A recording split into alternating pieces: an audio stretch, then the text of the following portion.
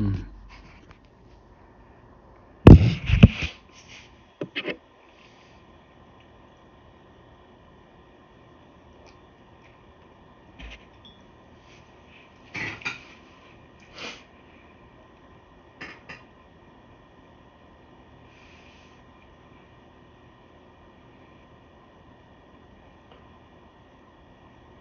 Father, I thank you for your love.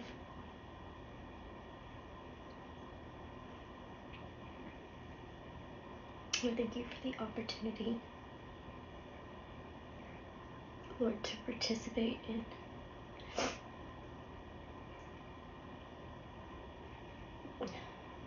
your holiness.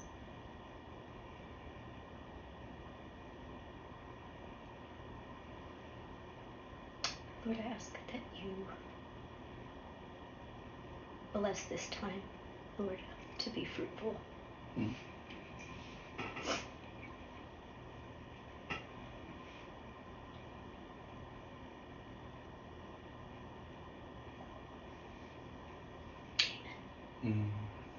Hallelujah. Lord bless my sister. May your spirit be mighty strong. And let your will be done for sure, but let your we find the freedom in our fellowship, Lord. In Yes. Jesus' name. Amen. Amen. So, I'm now even struggling a little bit more getting this out because of what you just said. You'll do fine. But I'm just going to be honest. Yeah.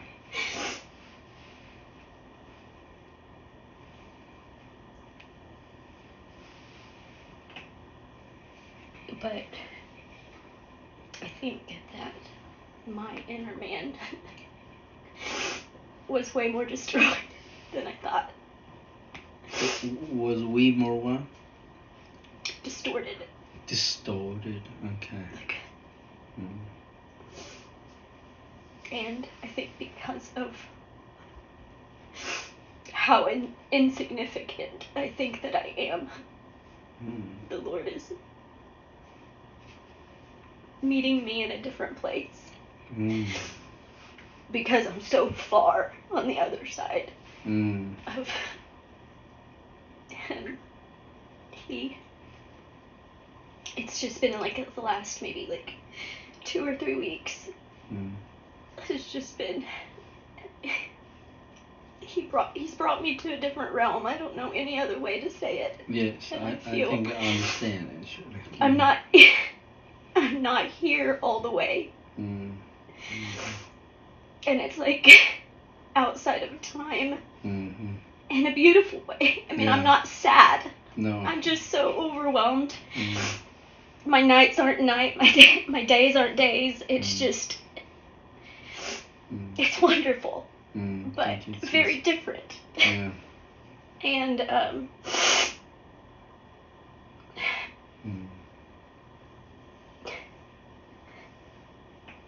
it feels so presumptuous. No. Listen, when God's so near, so real, you become so dear and important to Him. But it's all real stuff. So. He brought me to His throne. And I bowed. And He lifted my faith. He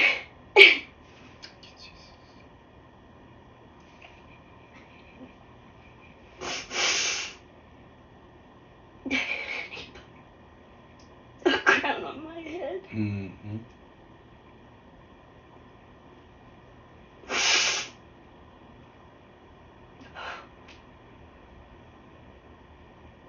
then he let me see His people through His eyes.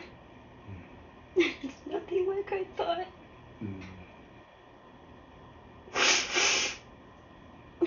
The love and the sadness. And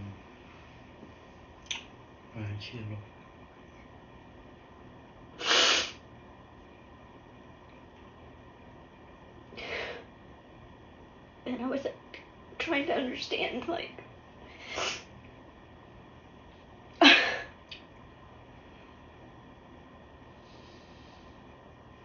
not wanting to be presumptuous in any way, what he's trying to show me. Sure.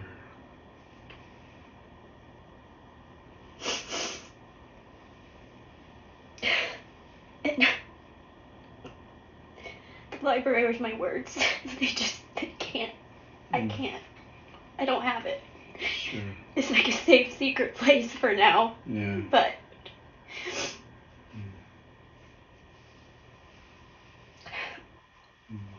and I don't want to share this with everybody because there's no part of me that wants any kind of accolade. But because of how he spoke to my heart, I've always wanted so badly to be the person who could say, here I am. Anything. I didn't understand his love enough to truly think that I was going to be taken care of. Oh Lord, forgive us. Help us. And he demolished it. Thank you. Thank you, Jesus. Thank you, Jesus. Thank you, Jesus. Thank you, Jesus. And so I did. I made a new commitment. And before him, Yeah. that I want to be one of the few. Thank you, Jesus. And I'm just overwhelmed, even with the fact that he trusts me and loves me enough for what he's shown me. You're chosen. You understand. Thank you. But I never believed it. You are indeed chosen. Yeah. He put that in you. He let you struggle so you can come to the end yourself and let him tell you who you are in him. That is such a mighty thing. Thank you, Jesus. It's not a concept. It's real. Thank you, Jesus. And since that time, nothing here has been the same in such a good way. And one of the cries of my heart always has been like, I want the joy of the Lord to be my strength. The joy, not the duty or. And I always thought, Lord, I don't even know what joy means then, because I have no idea how to be happy with. I have not had an easy life. Yeah. I don't know how to be happy there. That's for sure. Yeah. And even until we got here, I mean, it's been 45 years since I can remember that I knew things to be true, but I never ever could see. Oh Lord.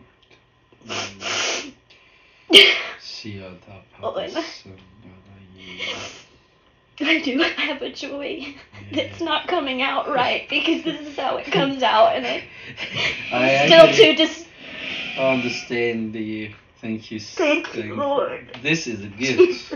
You weeping, crying, you may feel bad. I'm sorry. No, it's a gift. I'm telling you, it's a blessing. You should not. Did I tell the gift of tears? I hate it so much. I hate it. No way. I feel out of control. No way. And I don't like being out of control. I am. I was like you, totally wrecked. I get help. Talk to people, I was weeping, crying, don't make any sense. That's me. So, and when they found a stranger, in Nyack, by the way, and this gentle lady come around, I just don't know what's going on with me. It's wet and cannot, like you right now, cannot barely have a word out. And she just put out with me. And then eventually, as a like you would previously apologize. Sorry, I can't know what's going on with me. She just like kind of look at me. She was an angel. I mean, she looked like so. She was a older lady. That's like now speaking our age. That's 20 years ago. So, and she looked at me with pure eyes. You know? One of the purest person I met. Purest soul I ever met. And she barely know me. I never met her. Actually, I think she was an angel maybe, because I never saw her before. I never saw her after. And after you encounter angels, no more human beings. They showed up in a very instant time. It's uncanny, and they disappeared.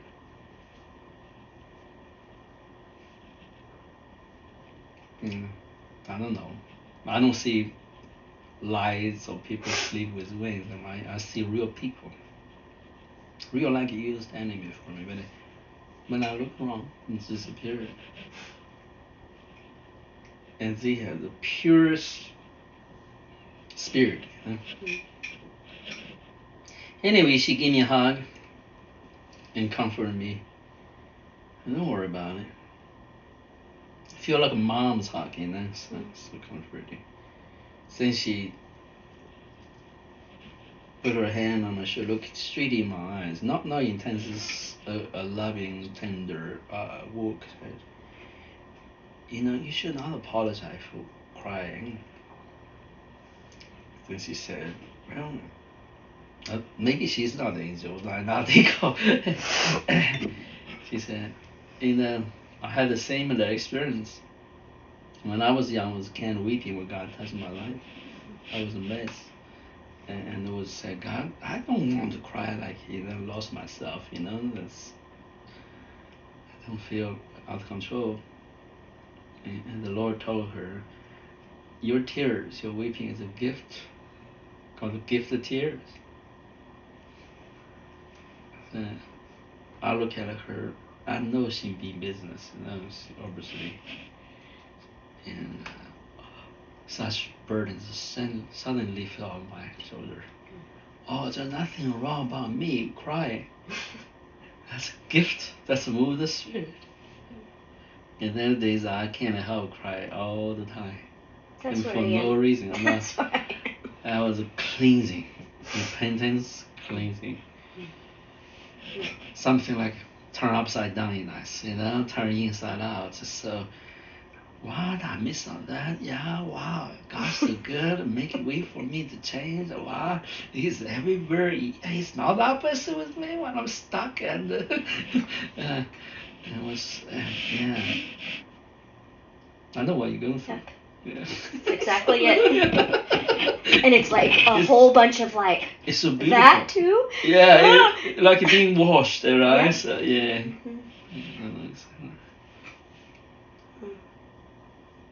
We think this is a process. We have to get to work it out, have some consultation, some conclusion, some journaling, know exactly what's going on. We have no idea. It's totally messy. It's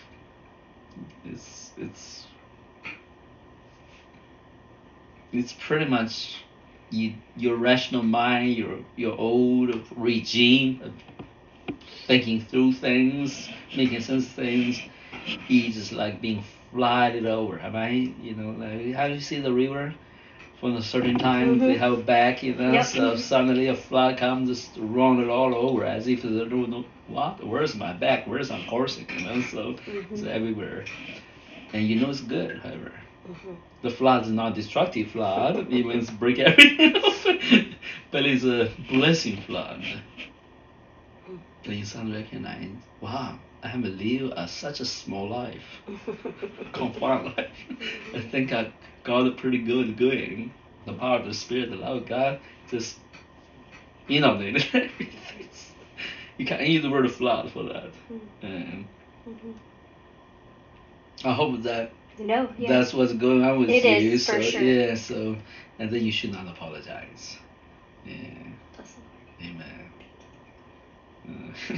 So, I mean, sometimes I'm just sort of like, oh, I don't, it's more with the perception that I think of other people, like my family, you know?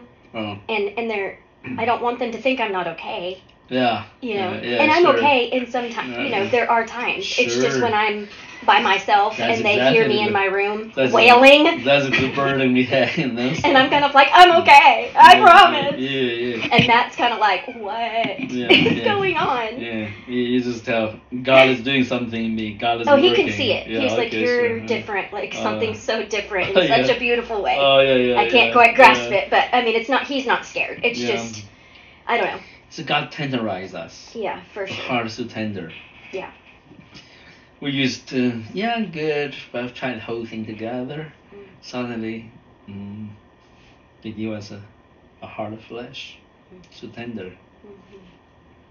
We don't kind of hold things together, you know. Is that leaking? Is that broken? You know, so God help me to fix that. You know, Yeah. so He give a new heart.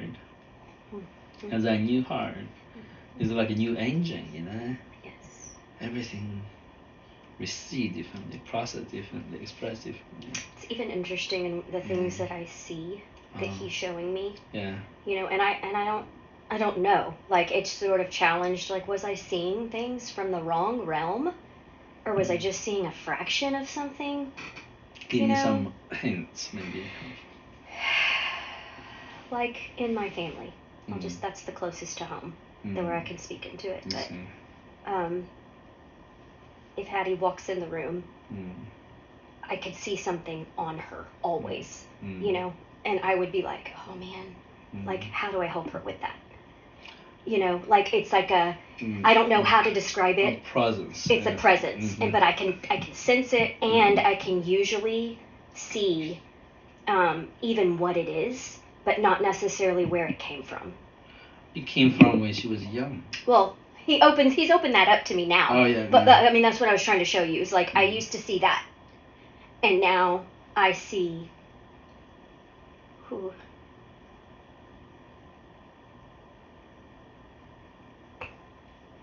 I see her through his eyes in such a different way, and then it's separated her completely. And I've known these things. These are not. This is not new knowledge to me, but a new knowledge that has then opened up opportunities for me to speak his life into her. Yeah. And I've never known what to say. Everything I've said has always felt religious. It's coming now. It is. That's what I'm trying to say. I see. He's opened it. Yeah. And now I'm speaking. And I literally am watching her get free.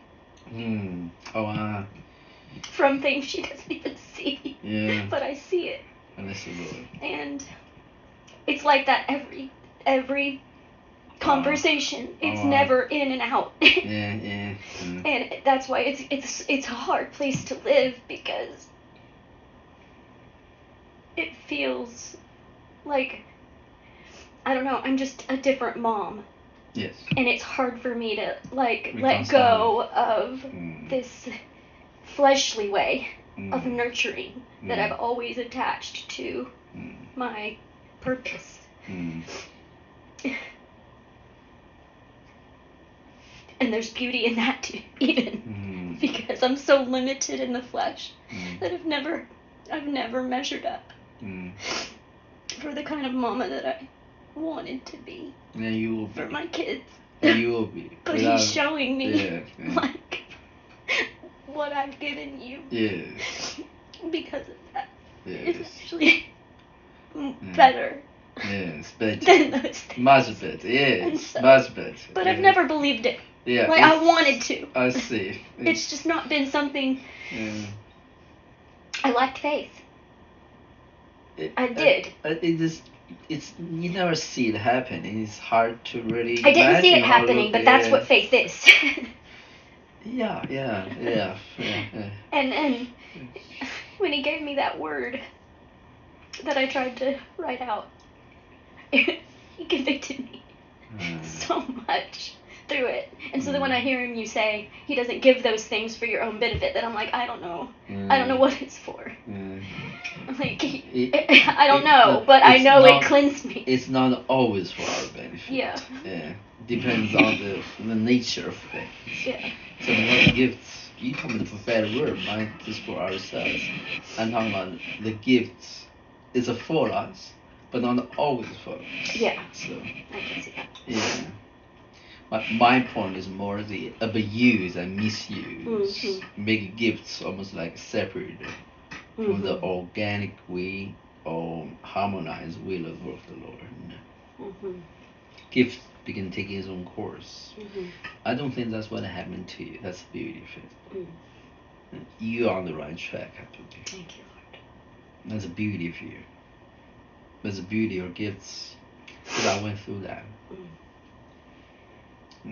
I was still is. Still what? Was and still is were gifted in the spirit. I'm thinking you know that. No, I wouldn't be here if I didn't. Oh, sorry. Yeah. No, it was were disorienting and destructive even in the early days for my walk, because I don't know how to handle it. Too much. The beauty is that God sent people was not moved by those things. They were not. They were they encouraged by those things. They definitely gave a lot of honor, freedom for me to be what I need to be. But they're not overwhelmed by it. They were not impressed by it in a sense. So they were mature enough, gifted enough, statured enough in the Lord to understand I was a young believer, young brother, young disciple to go through phases. And they did not build a relationship based on my gift, but based on my true person in the Lord. So, as in not backing down or intimidated by my gift. So they were able to speak to me. Sometimes even shut me down. Sometimes when I would tell me, yeah, you're gifted, but maybe what you understand is off the track. So your understanding is wrong. So my own gift, my own vision, my own dreams will tell me my understanding is wrong. That's where disparity can be. And through those kind of encounters, I was able, yeah, my interpretation wrong, my perception is wrong, because I'm not open up for greater things. I'm only through seeing through a pinhole. So I've never been to the garden. so there's a lot of things not really applicable to you. I'm just saying, for me, it was like constantly being challenged with my ability to understand things. My ability to receive things is one thing. My ability to understand things was always a challenge. And I'm a person not slow to understand. Intellectually. So that's actually intellectual understanding sometimes become such a distraction. And the burden, because I'm easy to understand any other subject, it's not this subject. It's like, what? Feels so humility, So, and God knows how to handle us. Yeah. He don't want us to have. I think the human faculty, it was such a problem to first furnish and facilitate spiritual things. It's very good for God in the formative years of our spirit. Or when he working on it, to make sure that we don't take pride in our spiritual capacities. For sure. Yeah. Later there are times I was still struggle with those, because there's always a tendency in me to build an identity based on these things. It's a religion. Everybody look at you, try to encourage you to be that role actually. Like they want to have a king, right? They want you to be a pastor. They want you to be their pastor. They want you to prophesy. They want you to involve their spiritual life or whatever they think they need. I'm not saying it's bad, but it's tremendously needed. Even pure-hearted needed. But the problem is that even I have it, and even I can easily solve it, which I did many times, and did not produce much fruits. Oh, this is not my business. So there's a caution, in the back end. So then you this Christianity, this self modality from old, you have not really learned the order of assumption. It's more than order, it's a discipline, right? So discipline is not merely within. Discipline has to do with relationships. Who is my sheep? Who is my member of the household? That's very challenging for modern Christian, for any nominal Christian, for a young Christian like I was not mature. I think I have obligation to feel everybody's need. I have obligation to help anybody if I see the need. I don't understand.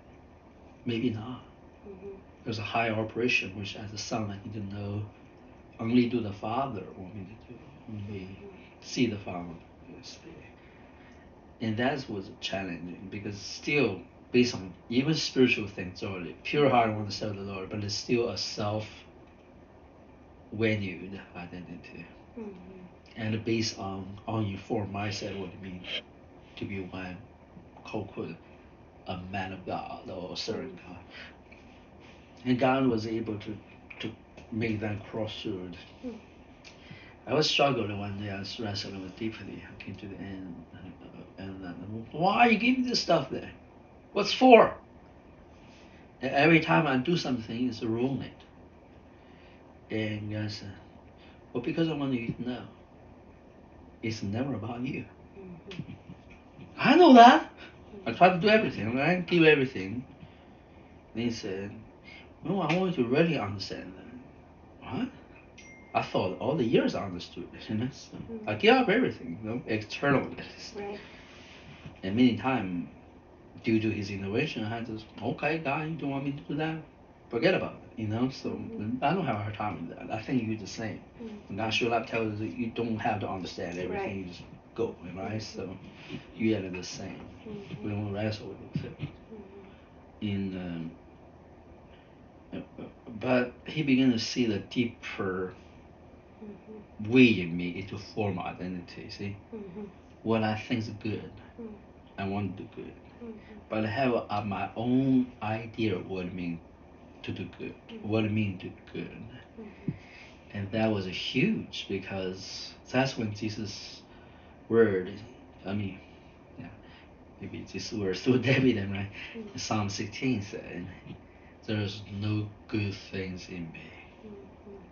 And the young rich ruler comes and said, hey, good teacher. And he didn't say, don't call me teacher. He said, why you call me good teacher?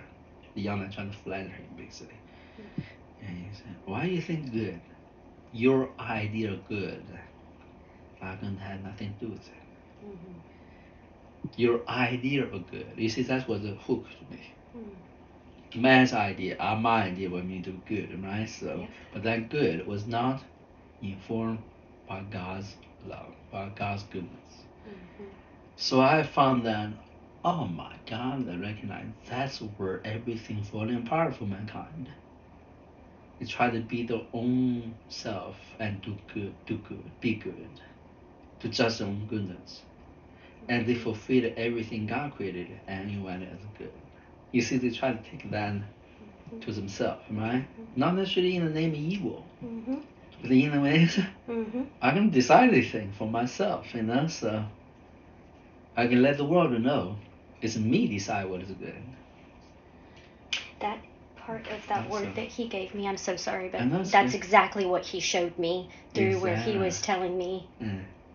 The words he used with me actually were idolatry. Yes, idolatry. And I was like, me? Yeah, that's no, it. God. I thought I'd get everything before you know. And he was all, that exactly. That is what it is. That's a self. And I went, ugh, because I thought I'd given everything. Yeah. Right when I think I've given everything, there's another stab in the heart, man. I wasn't so dumb. I said, I said, God, I did everything for you. Why are you so cruel? This way you're just so cruel, man. So bittersweet, cruel, See, I never feel like he's cruel. I'm always like, oh my gosh, I'm just the worst. How could I be so dumb? Well, How for me, it was so a little bit cruel because Yeah. it's like he don't really kind to you on that point enough. Yeah. I mean, he's No. straightforward. Yeah. Like he's a knife, Here's a cancer. Here's the root of the cancer. Let me dig it out for you. Oh God, yeah, it's a cancer. I know. Thank you for touching it, but here are you. Hurt. Yeah. So when he revealed that, I just wept for a long time. I remember, God, please let me make sure that I will always remember there's no good thing in me. That thank God we can afford it to be about the freedom land. If there's no good thing in me, everything good is came from where? That's right. I don't need to burden myself to pretend to do something good. I can't do something good. The second is that if everything given to me is good, should I worry about whether people see it's good or not, or myself?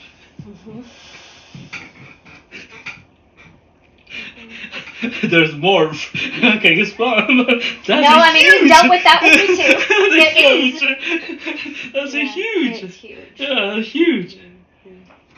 This last vestige of self-value is taking up. It's humility, but it's so liberating. So I'm so thankful he bring that to me and the front. It's right across. You have to allow God to put on the cross, crucify on the cross. So all of that I said, God, I'm not gonna always do good in my future, which I don't think I can. But I know that you want me to seek your goodness, and you want me to acquire your goodness. And so I have my sins, I have my struggles, but I can acknowledge there's no good thing in me, and at the same time, I can take great pride. The word is pride, okay? Which when he gave me good things, he said it's good. What do you do with it? I mean, God is my best treasure. God was my life. I don't want anybody to tell me it's not good. That's a difficult one as well.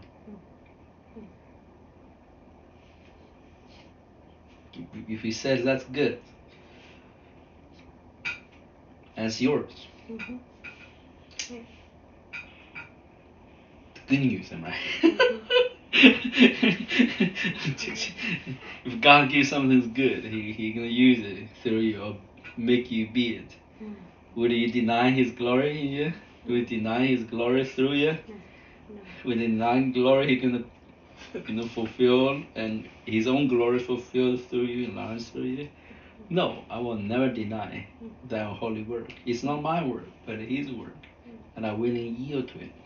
Be the willing vessel for it. I don't want to expound too much, but I hope that encourages you a little bit. So yeah. Continue. I really enjoyed that conversation now. This conversation needs to be heard by others. I'm serious. It's so beneficial. Yeah. You can teach a lot of things. Have a lot of subjects, a lot of beautiful expositions, encountered.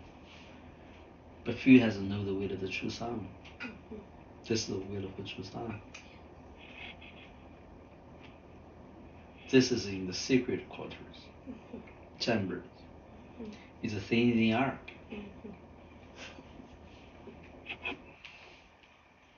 Not before the ark, it's in the ark. Thank you, Jesus. That's when you get that tunnel of darkness of nature get on the side. That's your vision, right? You and I have the same vision. There's a tunnel. Oh. Dark tunnel. Yes. Hopeless, no, and suddenly a big light, and it's no galaxy on the other side. And do you remember?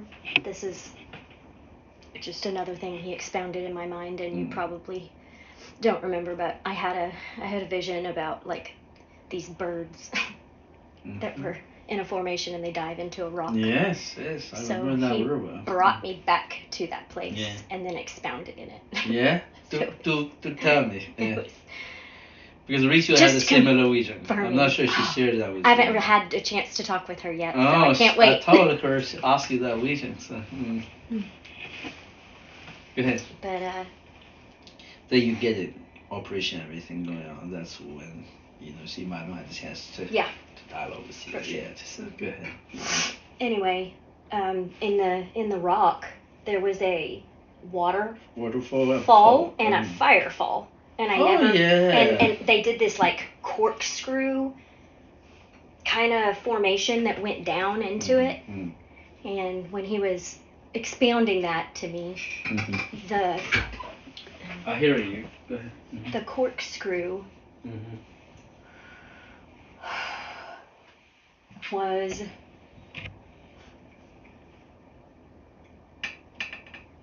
it went from the bottom up, so I don't know really else how to explain it, but the rock was breathing, and with each breath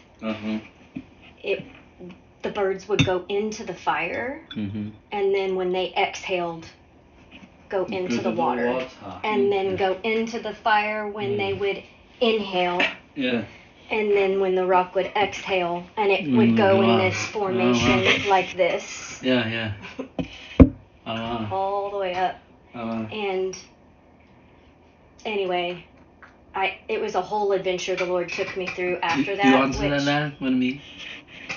I think so. Go ahead. But I would love to hear you. No, I don't want to spoil your meal, so go ahead. That's your meal. Right, but I could be wrong. No, yeah. Because it is just my... I can change. I have the idea, actually. My thoughts. So but in this process of, like, attaining and being refined in sonship,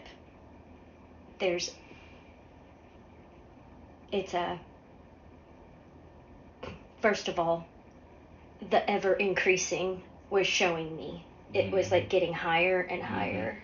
Ascension. Into ascension, that's a good word. And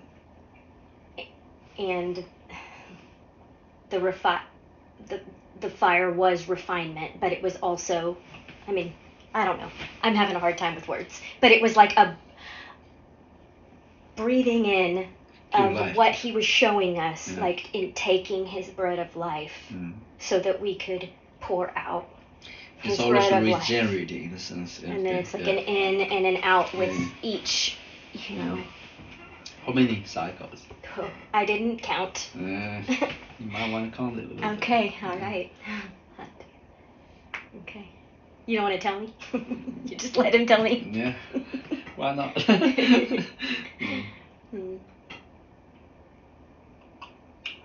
Fire and water are two realms. That's why baptized in fire, man in water, because it means anyone become a son. I think, but the two realms go through 7 cycles. I'm not surprised. That would have been my guess. Yeah, 7 cycles. Yeah. It's like go through 7 ages or 7 epochs. So.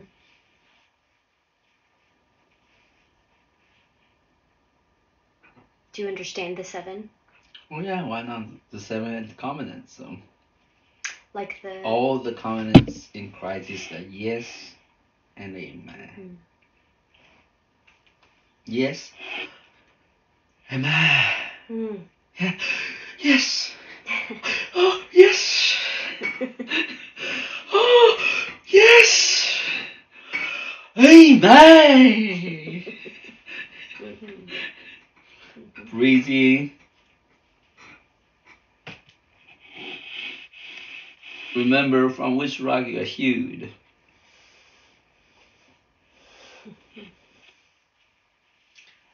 Yeah. Every seal had to be unsealed. this sounds mystical, but I think you understand. I'm feeling mystical, and I'm needing to put my feet somewhere. No, it's not yes. mystical. When you went through it, you understand. It's not mystical at all. It's all real. Mm-hmm. Thank you, Lord. For example, let's give this simple example.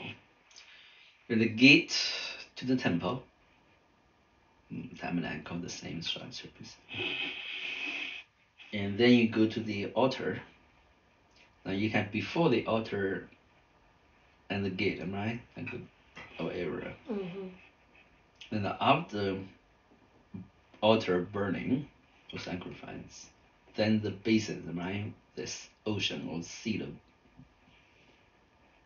What that called? Before is fire or water? The what now? Water is behind the fire or after the fire? Well, in the vision, it was after. Yeah, exactly. So, but before you go to the first altar, Mm-hmm. burning altar, where's the washing started? Out. There's no washing before you become a sacrifice on the altar? Well, there is washing there. I think there's washing. Yeah, there you go. So how many I'm starting to question myself. How many water baptisms there? Is there 2? Yeah. Okay. I mean, that sounds crazy, but they're not crazy because each one represents an identity change. Mm. Before you're a sinner, you need to be cleansed. That's the process making you die in Christ. Mm-hmm. That baptizing into his, the Bible said baptized into what? The water? His death. Oh. Christ's death. Okay. The burnt offering represents the death to the natural man. Mm. But you have been born of water, born of what? The Spirit. That's a new birth. Mm-hmm. So after the old one made clean as a living, as a holy sacrifice unto death. Mm-hmm. So also you need to baptize into life. Right. So there are 2. Symbolically, for sure, accomplishing one. Let's see. We don't have to go through ritualistic, set 2 baptism, whatever, So, but there are 2 functions there. So after you baptize in the water, you've been dedicated. So a newborn baby after 8 days, what is circumcised? Washed. Oh. Yeah, circumcised and washed for sure. So, but the mother. Oh man. Actually, you need to go. No. Sorry about that. Yeah, I had a meeting yesterday, postponed today because yesterday was busy as well. So, yeah, Wes is always kind. So. Where we were. So after the newborn baby was rededicated, right? Remember the mother had to go out of the camp, come back, dedicated. I don't think I know all of the. Okay. Anyway, the traditions. Anyway, it doesn't matter. So it's after 7 days, 8th day do that. So is that making sense here? So okay. So that symbolizes the realm of man, the aged man, to ramp it up. The rededication of the son in God's age, or if you will, the kingdom age. So hard to explain, but you get my point. So yeah. So therefore you're rededicated. After you've been washed, now you're a priest. Only the priest have the chance to be washed. So another priesthood. Get it. The first altar was for man for sin to be cleansed, come to death, right? The third death. But this one was to begin to minister new life. New life. The sanctification work before this or after this? The what? Sanctification work. Made holy. We often think sanctify. Is it not during? Sanctification work has different stages. My point is, oftentimes we think sanctification only one stage is to cleanse you from your sin. Obviously, we have not really taken into account made you holy. Right. Sanctify, made, set apart, holy, right? That's what sanctify means. So the 2, without first cleanse you from sin, for sure. You cannot be made holy. But made holy is also require process, so that's begin to start made holy. It's also two covenant change. The covenant death as being the covenant life as being activated. Now you go through a process. Now that's why then you required for you to born again.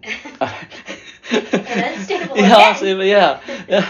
So because of second will, suppose the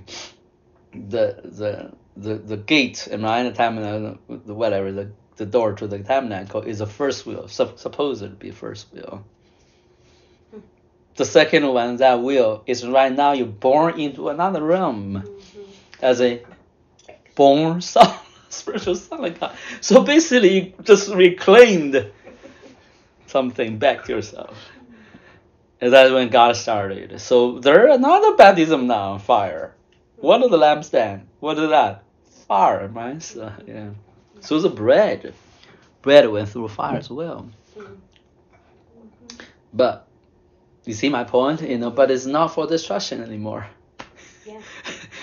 What? For life giving. The first one totally consumed, right? Supposed to be, yeah.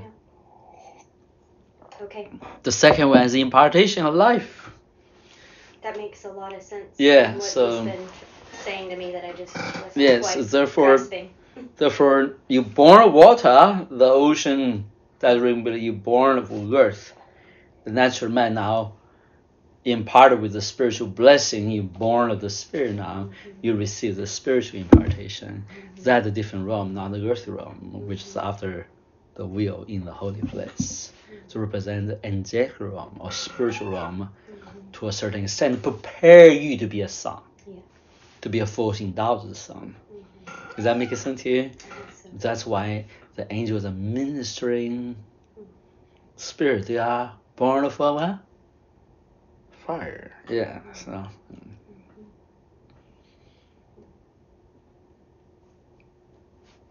Then you ready. After you have received that service, overcome or born again, right? Or crossover. Baptism also means crossover. A realm. Now you're ready for the son's portion. That's why only the high priest. But even that, here's a mystery now. Even that is only give the beginning dominant, the initiation of this whole thing, right? So, that's why everything has been covered again. Not even to the outside, not even horizontal, but to all realms. Not just flat earth, so flat on the ground, horizontal, but it's covered everywhere. Every direction is covered. Like a heart of a thing, things surrounding is covered. Hidden from angels. Hidden from that. That is in the ark.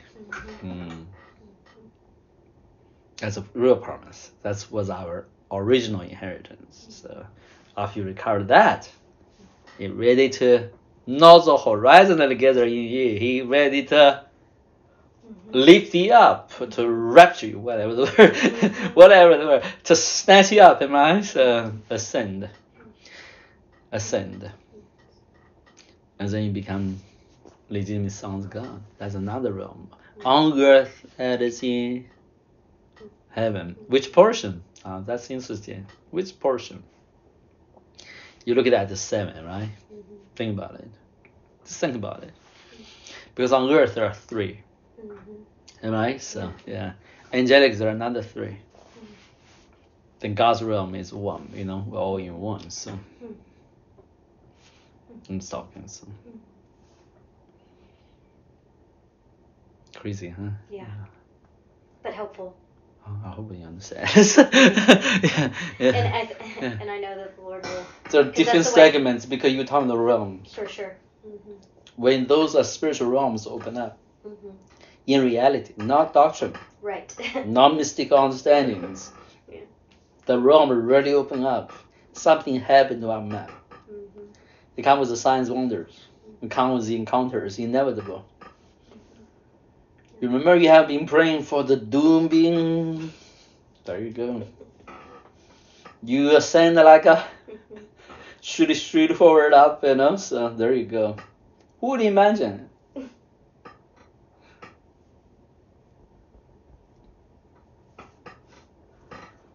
That's the ascension picture.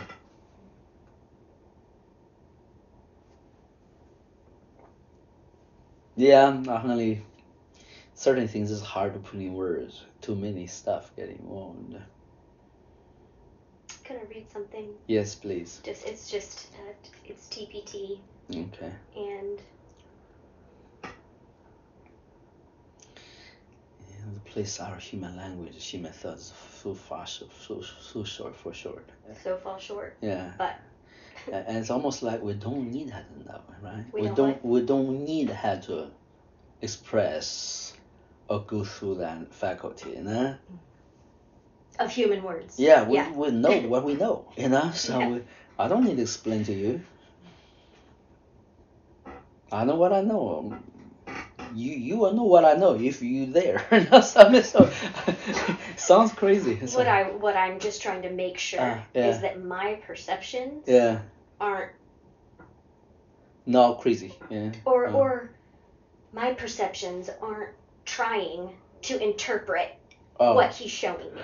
Because that gets a little sticky. That's a struggle. Yeah. That's a human struggle, because we always want to find the audience for that. Right. Those things are hard to find the audience for that. It's not even, I don't want an audience. I just want I don't want to be. Or fellowship. I think I just want to know I'm headed in the right direction. Yes, and that I'm not. That's definitely, I can assure you, you're heading in the right direction. Yeah. Thank you. The things I've been praying for you.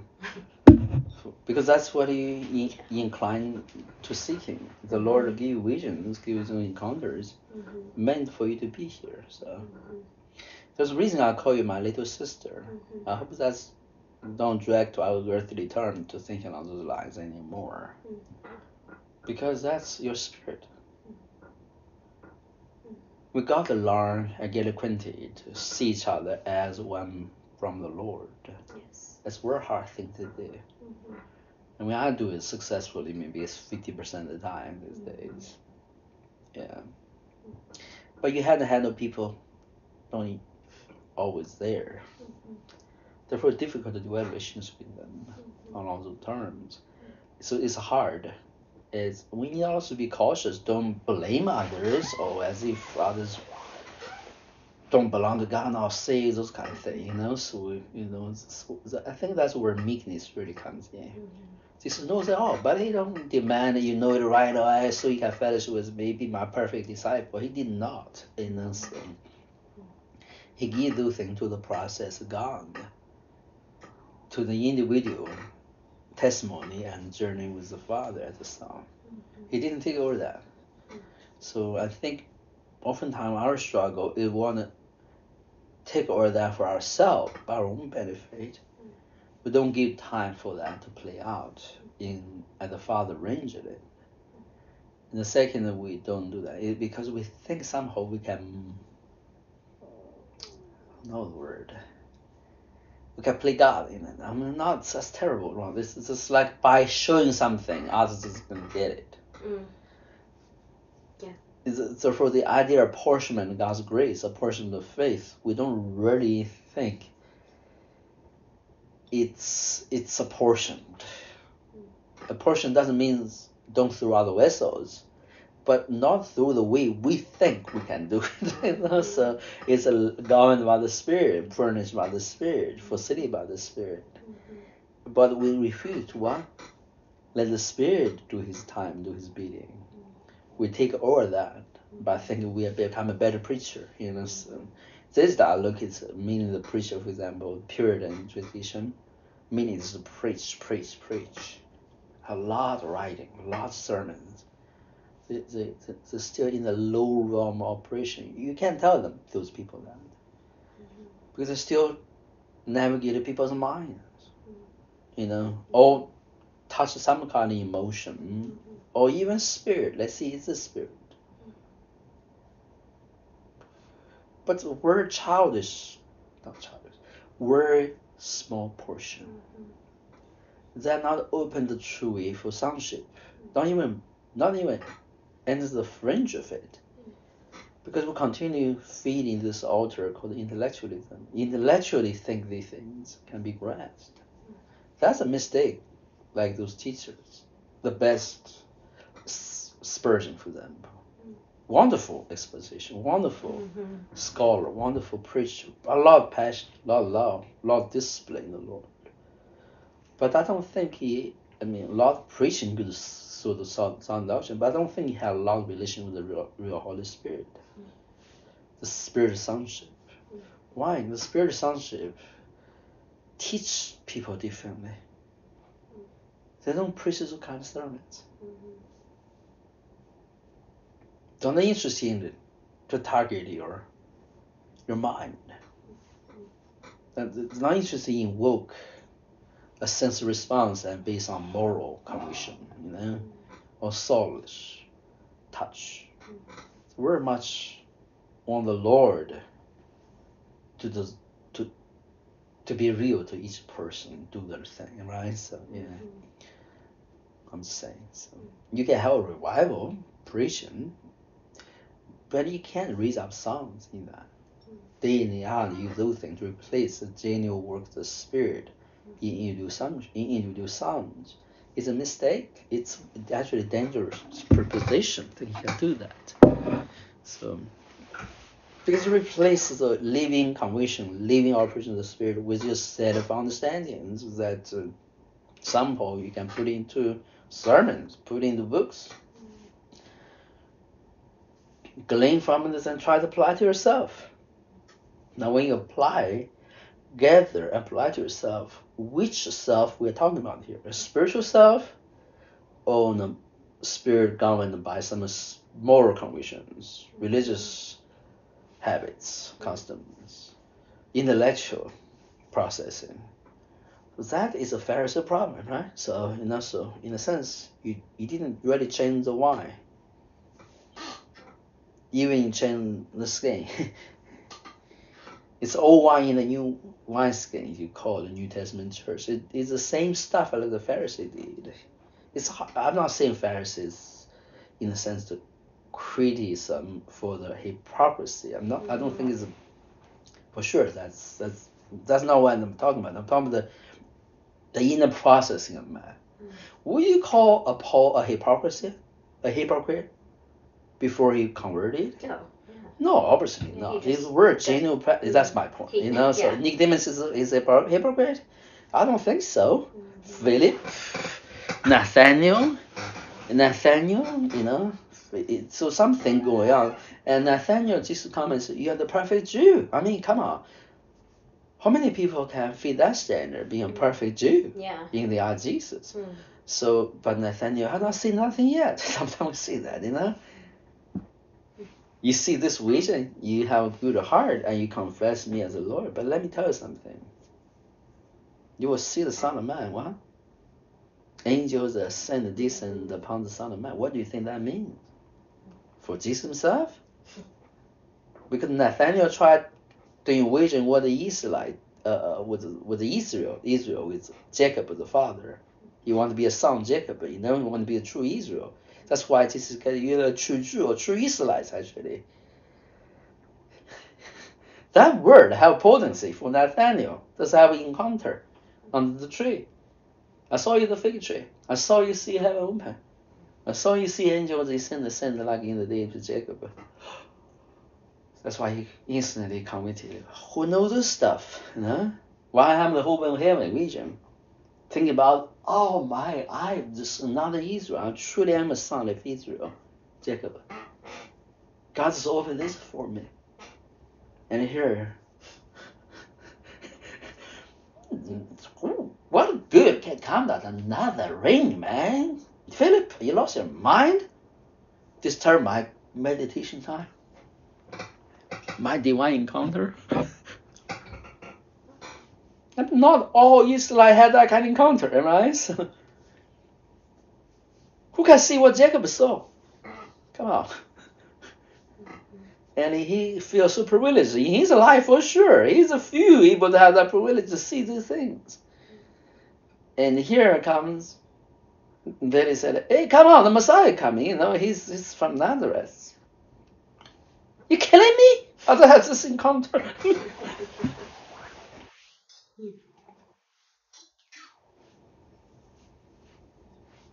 Philip, you must have lost your mind. So he said, I'm pretty good at Jew, man. I must have done something right. God showed this to me. He didn't show that to anybody. I don't think Philip got it. Okay, however, I'm a good friend. I'm going to check it out anyway. So after obligation for friendship, he went. And Jesus, the first thing he said, hey, here comes the true son of Israel. What? What do you know about me? Oh, you know me. We take those words like context, right? If you're Nathaniel, you're pretty much going to have the similar response. Oh, in the world, you know me. He's not arrogant. He's just saying, I just have this in my encounter become a son of Israel, right? So I saw what my father Jacob saw. And God just did that miracle thing to me. And here, what? And you said I'm a true Israel, true son of Jacob. What do you know about me? And then he said, oh, I saw you in the fig tree. And you saw this thing.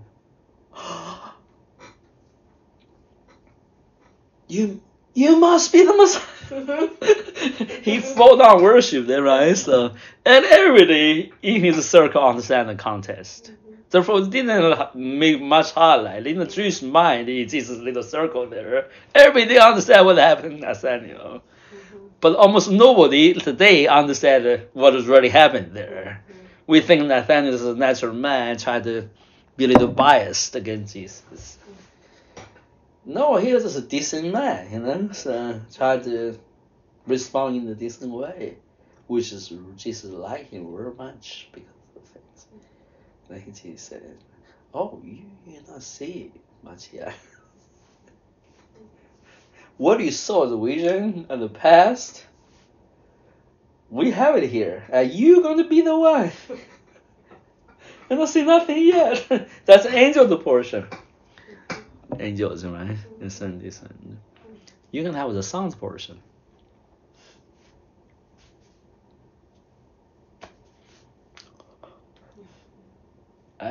They have no clue those days. Because the contract is still fairer than the old connotation. Divided they are. My point is Paul, Nathaniel, Philip, Peter, everyone around this, do they have a clue of this house God? And they're going to become living stone to build it as a songs? Songs. See? Songs. Was the songs of Jacob or Israel, the old covenant, or the new covenant? Songs of God. They have no clue, man. Until it's real. Yeah, my point is that mindset, pure and needful it is, but it's not only sound portion. But you must be born again.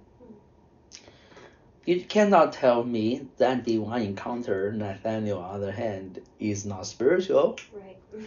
But it's definitely different realm. Get it? Yeah. Did Peter go into that realm? Until later. Yeah. Yeah, until later. Yeah. Peter had this encounter in 15th chapter, I think, Matthew, when they all come back and Jesus said, what do you heard people say who I am? He just confirmed them, I think, if I remember right, that by his disciples. They sent them out to scout to see what people think who he is. And he came back and said, you are Jeremiah, Elijah, some say you're Elijah. So then he said, what do you think who I am? That was awkward. They think he's a Messiah, but they don't know sure, right? Now remember, that's after Matthew 13, okay? Matthew 11. So it's much later. So they don't know how to handle this teacher, you know? His is non-conventional. Challenge everything they think is proper. They constantly in a landslide almost all the time. The ground just give up all the time on. Finally, oh, I think this, we must go something. Suddenly he just reveals another thing, shake them up. So in this occasion, they don't dare to share. And Peter is always, a little bit, what a word, impetuous, whatever the word. And Peter said, oh, I don't think that's impetuous. It must have, Peter has been carried that question all through those days,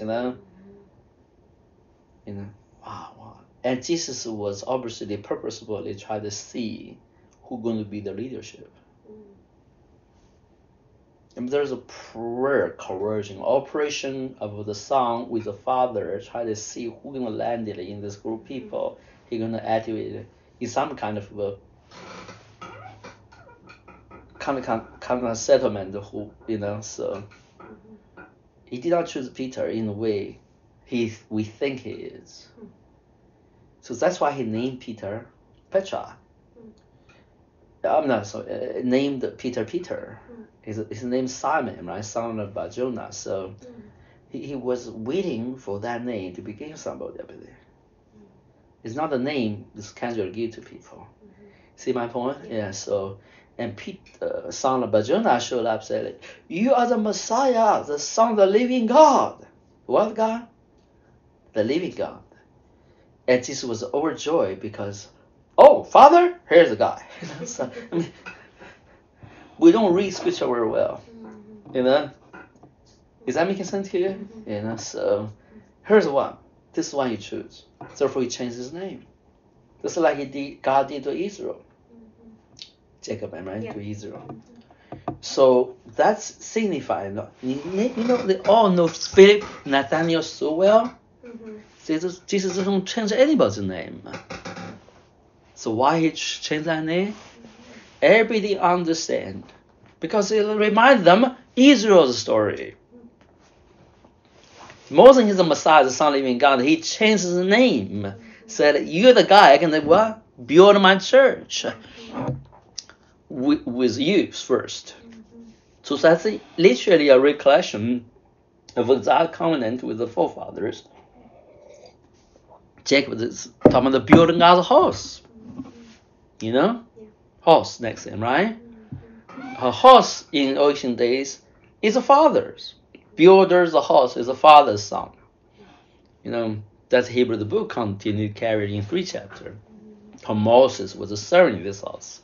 God is a builder of the house, So house, stone built into a house, is a picture of a culture with a common lineage passed on. That's what the fatherhood is about. That's like in Hebrew word by themselves. It's not this we read, we translate English, we separate the connotation. Those all in English, in Hebrew word by nature. Those word implied it. Father, builder, sons, house. So is that making sense to you? That's all their connotations. When they talk about those things, they have this in mind. Right. Yeah. So the Isaiah telling from this quarry I hew my son Abraham. Abraham chosen is a quarry. You see my point? Building a temple. That's every day in their mind. They think how can be this part, right? So when he said these things, it's totally click on their mind. For sure. It's not that we have to study to figure out those things. Right. It's like that's in their upbringing, so that's in their DNA, right? So spiritual search, so he said, here we go, we fulfill this one. And you're the guy. What we lose on earth will be losing in heaven. So sorry. No, you go for it. Yeah.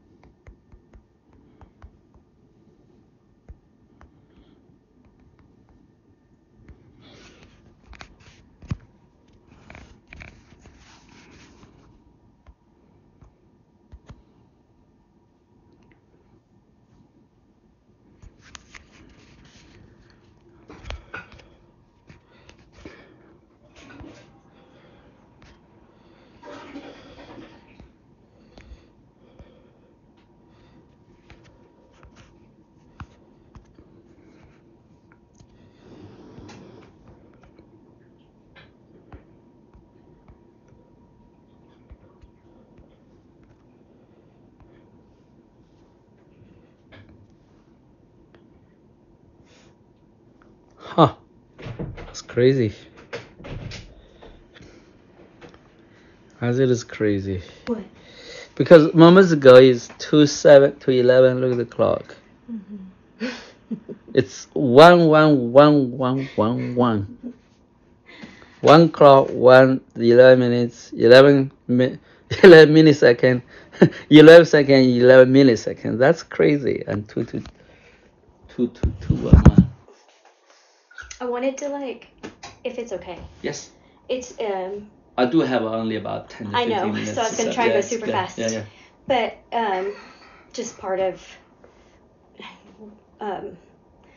when the Lord was speaking to me and showing me things in the Bible, and so I just wanted to share because it's so beautiful to me. Oh yeah, please. But also nothing the way I've ever looked at it, and so I don't want to be off. No. Let's look at it. He's showing me something, and I can't put all the pieces together, and so I was hoping. I want to put that away so I can. Sure. Sit beside you, maybe look at it. Oh, don't have to. Yes. Yeah, I mean, I'm sure very basic things. No, I want you to feel free. By the way, you don't have to do this when we sit down together. You can always, anytime, share the notes with the recording. Sure. Or just send it my way. So. Sure. Well, I can do that. I can do it later if you'd rather. Oh no, we're good. So I just want to make sure that you have a free communication and to share those things with me. So yeah, go ahead. What's he have there? Well, it reminded me because we were in Matthew, which is where he brought me. Oh yeah. And don't let me wear off and teach you the Bible stuff in the future. You have No. more important things to share. I didn't think it was more important. It's just I seriously have a list of 100 things I could buddy trail with you about. I see. And so I have open hands about it. Okay, for so sure. Good. But so.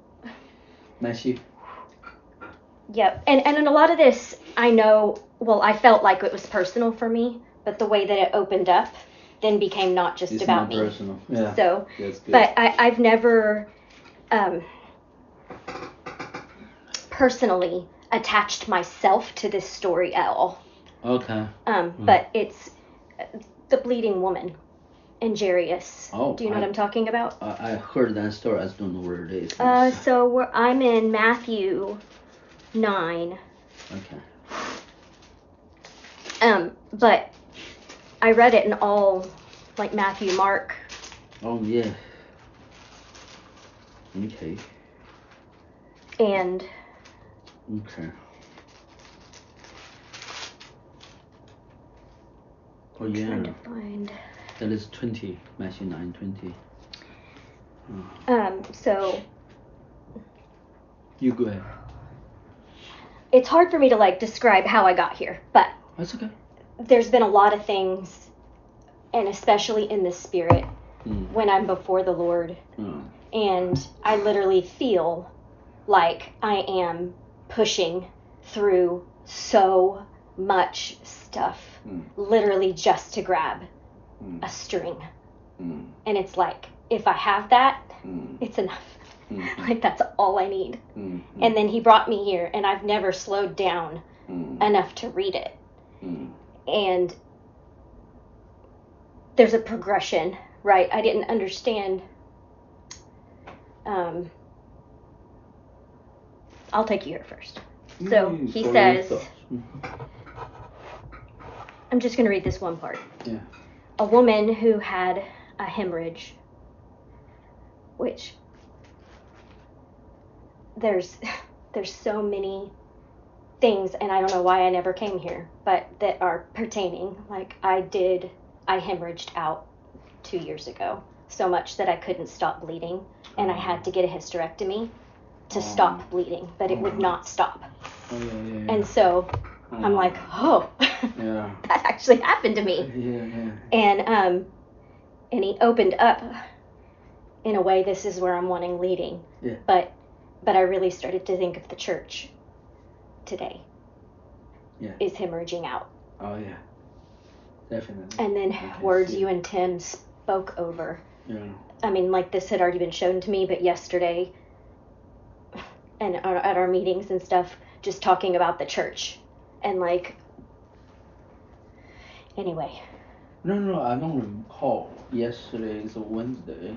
It was when Tim was praying at our sevens meeting. Oh, is that right? But he just said that word, and I was like, oh, yep. Wow. What word? Anyway, and I think of, like, it's a flowing issue.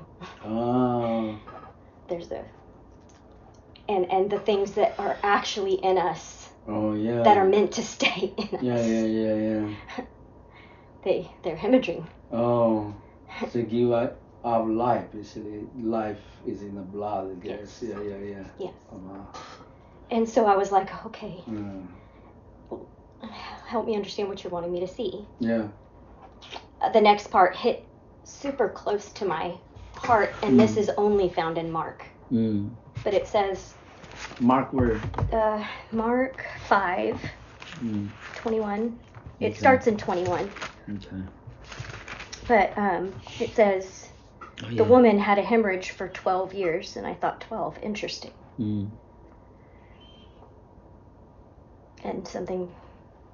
Obviously, I think that 12 represents is like a perfect government order. It's mentioned twice in this story. Because Jairus' daughter is also 12. And so he kind of opened up this like timeline for me of Jairus being very significant in his heart posture before the Lord and the way he came to the Lord for a dead girl, which is God's people. Well, I have it reminded me of region I had a dead young lady. I was he's a young, actually a young man. We're supposed to be the fiancé, they're supposed to get married. And she died. It's like the whole thing in old days, Jesus' day, I believe. And she came to the inner chamber where she died, laying there rest.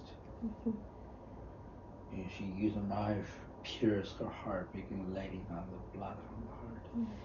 And I saw the blood gush out of the heart and into the mouth of the young lady. That's when the dream ended. And God asked me, would you be that young man for me? That was a very interesting correlations, Yes, Lord. We want to do our best, Lord. Yes. Thank you for even consider us being worthy of these things, Lord. Thank you.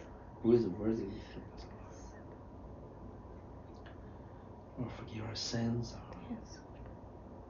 our own defilements and the world defilement. Oh Lord, you want us to be pure, holy vessels, not for our own glory, but for your holiness, for your goodness, for your purity, for your love, as salvation, Lord, redemption, to be revealed. And you told me today is going to be a meaningful day. Thank you. 118. Main message 1117. After that, I saw 1118 this morning. And some things the Lord told me today, my time with you, something happened to you, even physically. I don't understand it. Lord, I just want to mention those things, not to speculate, but you give those things to us, Lord. Most of the time it seems to carry evidence that's from you, Lord. Thank you. And I just want to bring those things forward, Lord, not to test you, but rather test myself, Lord. Let your word, your unction test me. Yes. And we know those things. We don't carry with doubt or presumption. We just humbly present before you, Lord, and ask you to bring clarity and confirmation, because they can be super encouraging, Lord, super important in our situation, Lord. Lord, I pray for healing. Yes. Be happening to my sister. You said you're going to heal her, Lord, miraculously. I believe that. I insist on that belief. Unless you tell me stupid you, just hush and give it up. Lord, I will recall and pray and that certainty you give in my heart so far to pray for my kid. Thank you, Jesus. This is your daughter. This is your son. This is my sister. Lord, I pray for goodness, Lord, be revealed in her life. In Jesus' name.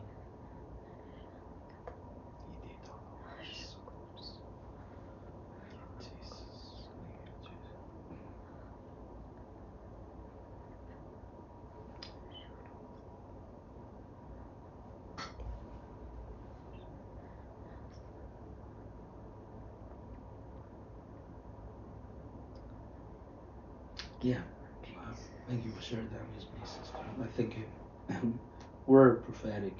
I think so. Yeah, I'm not thinking you're overstretching there. There's a lot more. I know I'll probably have to go into it later. Good forward. Yeah.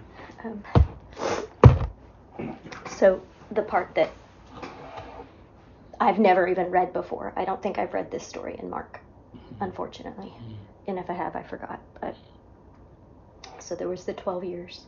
So I'm thinking that perfect governmental order in that 12, which is mentioned several times here. And then it says, and again, personal, but not for his church. I gotcha. She had endured much at the hands of many physicians and had spent all that she had and was not helped at all, but rather had grown worse. And after hearing about Jesus, she came up behind him and touched his cloak.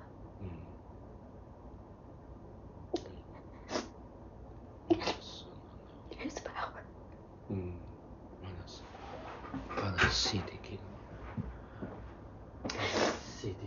This is not casual action. The Lord actually revealed this, said you this bottle on the counter to anoint you when the right time. So there we go. Thank you, Jesus. Take off your cap, Lord. You told me to do that, when I'm praying for. Thank you, Jesus. Thank you, Jesus, Lord. I will not access that until you give me the chance. Thank you, Jesus. Be blessed now, Lord. Be set free every curse. Yes, Father. Every negativity. Any shadowy doubts, even darker thoughts, Lord, will break away the power of darkness on this life, Lord. Yes. Let your righteous light of love, light of understanding, light of hope and joy, come in Jesus, Lord. You already flooded her life, Lord. I pray this next thing will be so joyful, Lord, because I see the floods not destructive. Thank you. But rather, it's like a dew, Lord, in a wasted land, dry land, Lord. You can revive the land, Lord. Yes, Lord. Thank you. The land will never have dryness and death in it. That's right. Thank you, Jesus. Yes. So revive this land. Make it a beautiful garden for you, Lord. Father, Siti Nama, let the bird nest there, bees have their nest there, Lord. Let butterfly get there, Lord. Thank you, Jesus. Thank you. I know I use simple things, only beautiful things, but they're meaningful this moment, Lord. That's right. Thank you, Jesus. Thank you, Lord. Lord, let the spice of you, let the fragrance of you, yes, let the oil of you come, Lord. Thank you, Jesus. Whatever the prophetic understanding, for the hope that is secured, inspiring my sister, let them come to settlement, clarity, and even fulfillment, Lord. I release the grace of of God for its fulfillment in whether Jesus. application to personal health, personal inspiration that we put there, Lord. You give the seed by your Spirit. You have led her life to be, from foundation of the world, to be this testimony. Thank you. So let be, Lord. Thank you, Jesus. Thank you, Jesus. Thank you, Jesus. Let her rejoice. If it has to do with the people, Lord, let those found the confirmation and also application, Lord. Yes. Above all, Lord, let it be fulfilled in you. Agree with you. Amen. Yes. Thank you, Jesus. Line us in this way. Yes. And fulfill us in this way. Yes. I mean, no one, only few may understand. That's fine, Lord. It's done in your timeline. It's done in your heart. It's done in your judgment or assessment. Thank you, Jesus.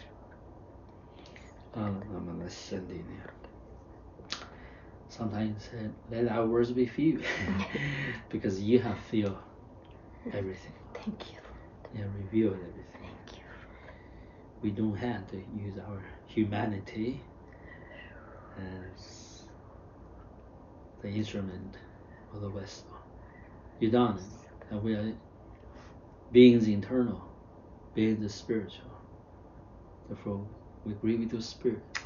When the Spirit align us with your work and flow, and it's done. In Jesus' name. May that never be a presumptuous way of thinking, other informed, educated, understanding, and agreement with your Spirit. In Jesus' name. In Jesus' name. Emily, they have a few points. Go ahead. I'm sorry if you need to go. No. I think we're almost ready, however. So, yeah. I mean, I can go the fast version. Okay. But fast version is her heart position, where the church needs to be, where I was always just so off, thinking that Jesus would come to me. He'd come to me. And there's something that I don't quite understand about her heart position, where the church needs to be. Need to seek it. But you go on with the story. They're on their way. Jairus, Jesus, he grabbed Jesus and been like, "Come heal my daughter." Yeah. And he stops on the way. And she reaches out to him, and her power goes out. The power goes into her. Yes. But the difference, I think what I'm trying to show is towards the end. I think what the Lord was revealing to me, because the girl was also 12 years old. That came up again. And I think her life might be like God's chosen people. Yeah. Talitha meant, I looked it up because I wanted to know what it meant. I don't know if I'll be able to find it, but it's what helped me understand, actually, or confirm would be a better way. But where Christianity gets it wrong is we think that we are the ones who save God's chosen people, like the girl. And really, it comes from Jesus is the one who goes there. Do you see what I'm saying? Now I'm trying to the woman the woman had to reach out. Yeah. His chosen people, the girl, was Jesus dead. Dead. Yeah. And he had to do that work. Yeah. It's a spiritual operation that I didn't understand. One is death in the woman, if you will. The other is the father's heart. Say a father's heart. Yeah, Jared is the father. So father's heart is pleading for his remnant. He sent his son to touch, in a sense. Yes. The other one was allow me suffering with the wrong treatment. in the hand, I think represents the people being abused by the church, false leadership, whatever, false traditions. Man, turn the hand to clean the Lord while he's passing by, and that's and then it was just encouraging to me too. This is the last thing I'll say. But like I'm kind of like, why was that stuck in the middle of that story? It doesn't quite seem to make sense. And so I was the like, woman actually was supposed unclean. Right. Yeah, the kind of illness it deemed Right. unclean, so as cursed. Right. So that you can look at Revelation 12. You'll find a lot of parallel to it. Okay. Where there was a woman and her offspring, her little one. Interesting. You didn't see one? Her little one. Read Matthew 12. Not Matthew 11. Okay. You know, talking about the woman and her little one. Why is that important? I think it's maybe Isaiah 56. There's a picture called the desolate woman, Galatians 4. It's a wonderful picture to read. The desolate woman is a prophetic picture, required deliverance and restoration. But once it's restored, however, she becomes the bride. So. Well, and it showed me, like I couldn't quite understand it, but after, like you go further, and at the end of after Peter walks on the water, it talks about how people were wanting to grab the garment. Yeah. And I'm like, was that her testimony? Yeah. Was it? Yeah. It's the garment is like a tassel. Right. Tassel is actually glory. Oh. So when you see a halo, a moon and sun have a halo, so it's a glory. So that picture, as is a fulfillment, something very interesting, mighty interesting to you, is a Malachi. Look at Malachi. Remember Ruth coming from Boaz? Yeah. So that's kinsman redeemer. Right. Yeah. So basically redeem the bloodline.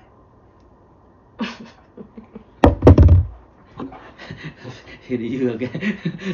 Is that making sense here? So the healing is not merely physical healing, it's a bloodline healing.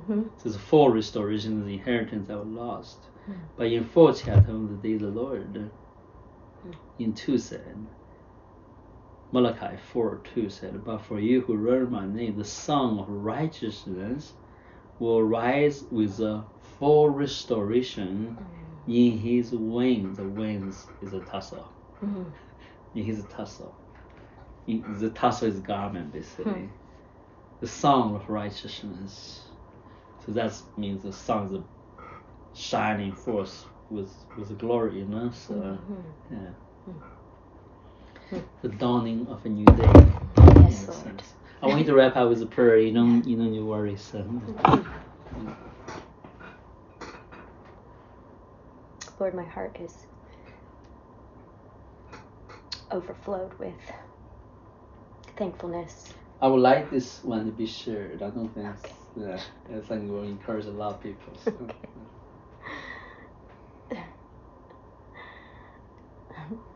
And I thank you that when my words are so lacking, Lord, that you look beyond.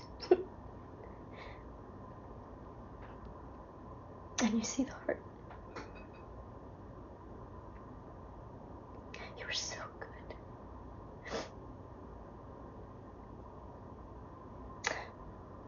In your plans of redemption for your people.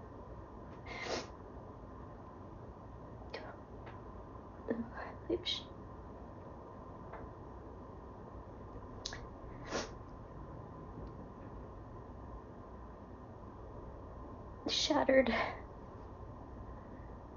this false image that has been built up in my own mind of your love. And I'm so sorry.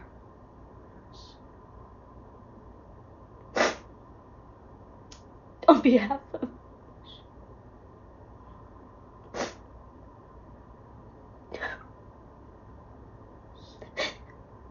the people who are supposed to represent your name. I'm so sorry.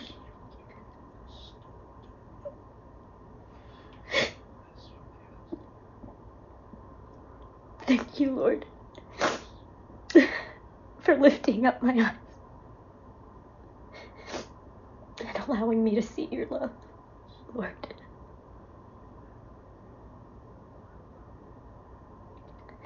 Knowing you, knowing your heart,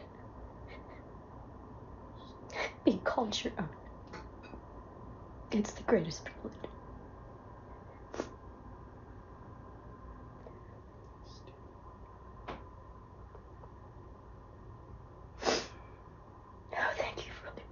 Thank you for leading us every step of the way, despite our weaknesses.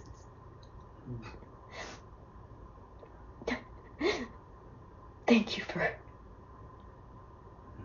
for brooding over your people and lifting up those with humble heart, Lord, who want so much to hold your hand and restore.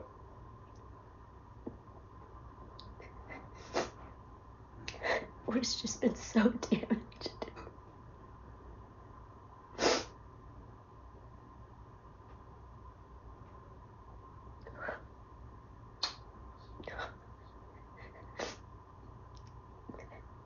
Thank you, Lord, for switching in me what it means to obey and be refined. Thank you for switching that to a joyous place. And it's something I want to run to and be immersed in. And I thank you, Lord, that in that heart posture, you are going to overflow to your people. And I don't have to have it figured out. Oh, Lord, I lift up my brother Emmanuel to you. And true honor and gratefulness for his life as an instrument. True called servant of yours.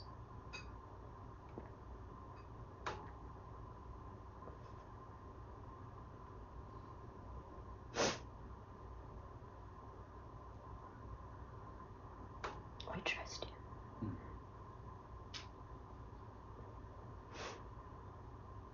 And we love you.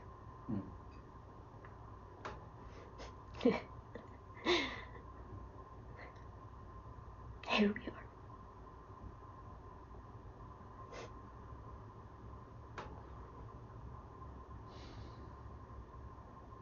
Here we